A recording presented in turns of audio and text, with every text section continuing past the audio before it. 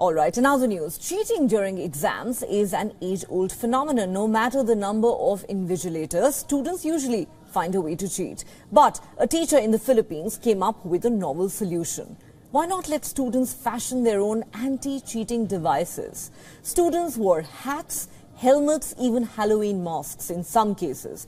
They created complex anti-cheating headgear in just 5 minutes, using any items they could find lying around. The anti-cheating hats were a huge success. Images of the headgear recently went viral on the social media. So what was the inspiration behind such a unique idea? Professor Mary Joy Mandain-Oritz took inspiration from a viral Thai image. Students in Thailand were forced to stick pieces of paper to the sides of their heads in 2013. Mandain-Oritz decided to use the same concept but gave students a chance to be creative. And what was the result? Well, no one was caught cheating in the midterm exams.